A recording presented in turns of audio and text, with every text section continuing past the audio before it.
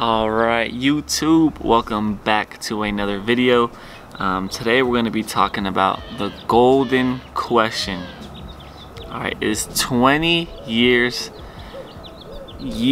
right? 20 years. Is 20 years worth it in the military? You know, is it worth it to do 20 years in the military? You know, it's a very good question, and it could potentially set you up for the rest of your life if you play your cards right. So definitely want to go dive deep into this topic, so without further ado, let's get into it.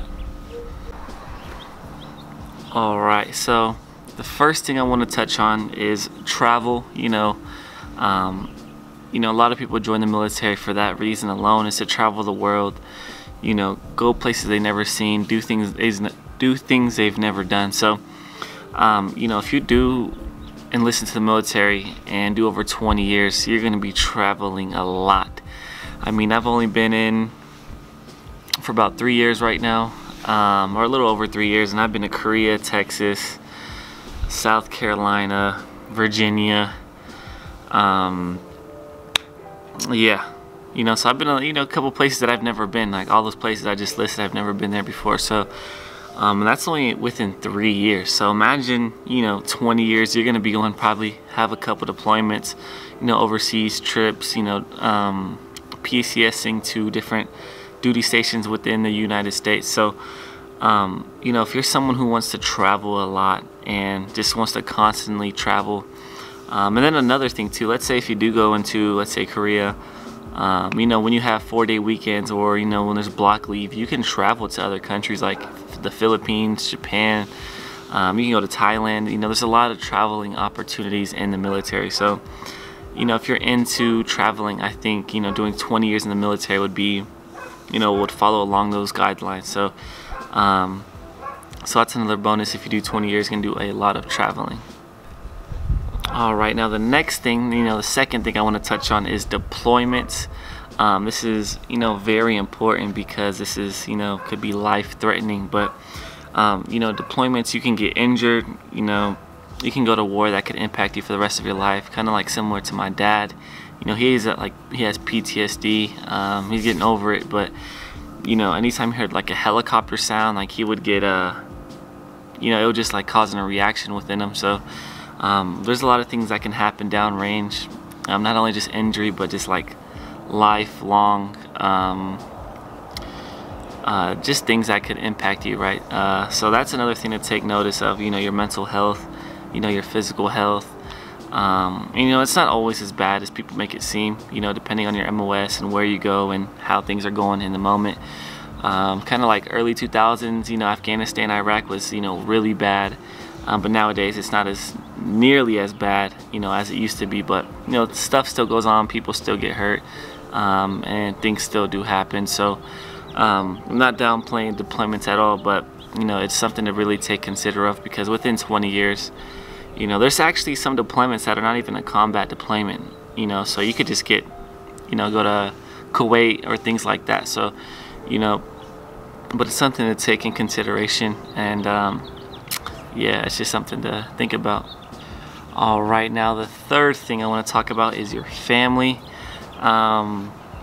Like I said, you know, with deployments, you are gone, you know, 9 to 12 months, usually 12 months at a time, away from your family. So, you know, in the military, you are away from your family a lot. Like I was in Korea, you can actually bring your family to Korea, but some people didn't. And that's a year right there, just away from your family, that you don't get to see your kids, you know, go to school or be there with your wife, and, you know, things like that. So, you know, there's a lot of time away from your family. Like even for me, like I'm in Texas, most of my family's in Washington, so it's like I don't see them every day like I used to, so it could kind of play a role into that. But if you are, you know, married and have kids, they obviously come with you wherever you go, whether that's, you know, stateside, or you can even bring them to, you know, overseas duty stations with you. So it's just more so for your deployments and trainings and fields and schools that you have to go to, that you'll be away from your family. So that's that. And you also, another bonus, I guess is a bonus, that was kind of a negative thing, but a bonus is you will be financially taken care of, and your family will always be good. You know, they'll get all the benefits, and I'll touch that on another topic, but I think I just want to say that the financial security that you have, you know, you'll always have housing, you'll always have food, you know, you'll always be getting a paycheck. So financially your family will be set, and I think that's a very positive thing if you do have a family. All right, now the fourth thing I want to touch on are the benefits. The benefits.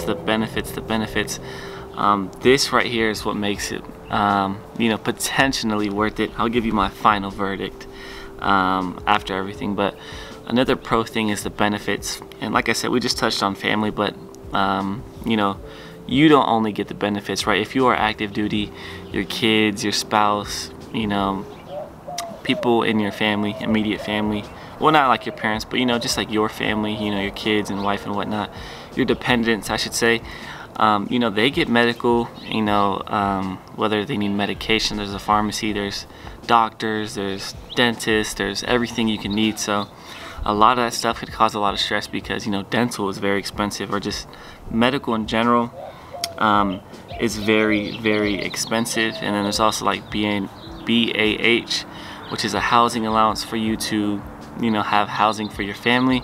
So, you know, as a family in general, or just as you, if you're a single soldier, it still applies that you are taken care of in all aspects, right? Not just financially, but, you know, your medical, your dental, your vision, your hearing. There's therapists, you know, there's physical therapy, behavioral health, you know.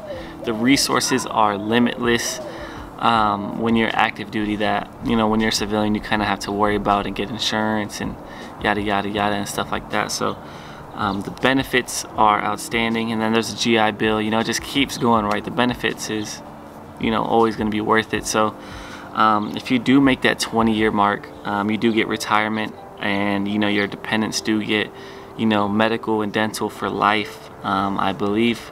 I know for me, my dad was in for 20 years, so I got medical, dental. You know, I had a military ID card just like him. So, you know, it definitely pays off, especially if you do 20 years, and, you know, your kids will get that even when you're out the military. So that's just something to think about that I think is very, very important. All right, now the last thing I want to touch on, the fifth and final thing I want to touch on, is stress. If you can handle the stress that comes with the military, all right, just time away from your family, or being at your unit, or, you know, things that go on within the Army and the military, not just the Army, probably other branches too, but I'm in the Army. So, you know, the stress that you deal with day-to-day basis, physical stress, mental stress, you know, things like that, it can take a toll on you, right? A lot of people, they get on medication, seek, you know, behavioral help,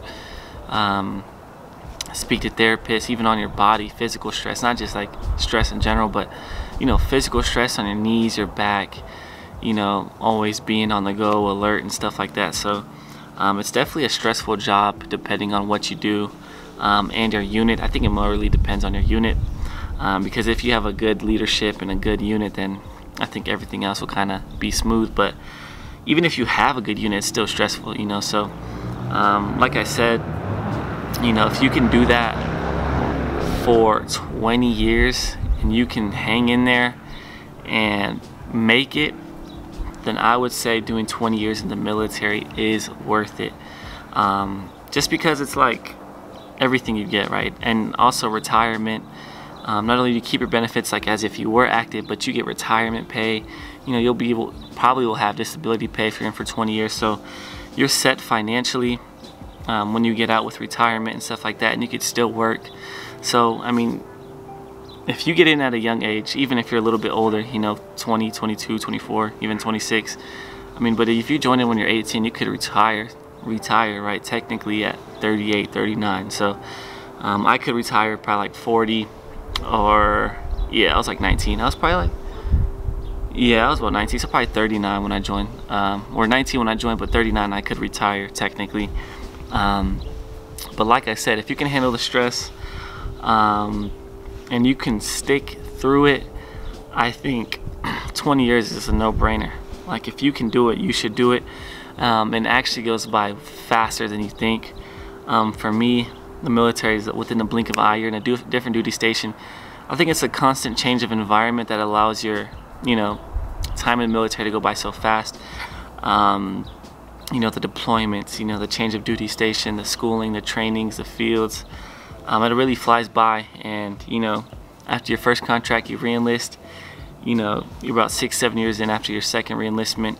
You do it one more time, you're about halfway there. So I think it's like once you get to that 10-year mark, and you're kind of in it for, you know, a little bit, it's just kind of like making that final stretch that push people to reach that 20-year mark. So final verdict, is it worth it? Yes.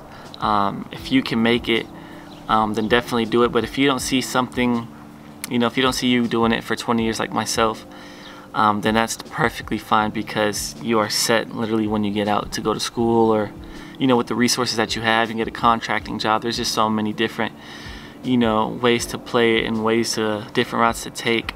So that's what I think about, you know, doing 20 years in the military. And especially if you have a family, you know, it gets better, right? So like I said, that's the end of the video. I hope I covered a lot of different aspects for you to kind of gain insight. Also, one more thing, if you're just new, you know, you're thinking about joining the military, I would say just do one contract and see how it goes. Even if you plan on doing 20 years, don't just take like an 8-year contract, because you really don't know what you're getting yourself into until you're into it. So with that being said, you know, if you like this video, hit that like button. It would mean a lot to me. It helps me out. Drop any comments, questions, concerns, any video ideas, any questions, or video topics you want to see. You know, let me know. I'm definitely want to create more military content just to help everyone out that I can. And if you made it this far, you know what it is by now. If you've been watching, subscribe.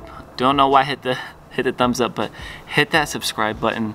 I want to hit 1,000 subscribers soon, within the next 3-4 months. That would be dope. And yeah, without further ado, thank you guys for watching, and peace.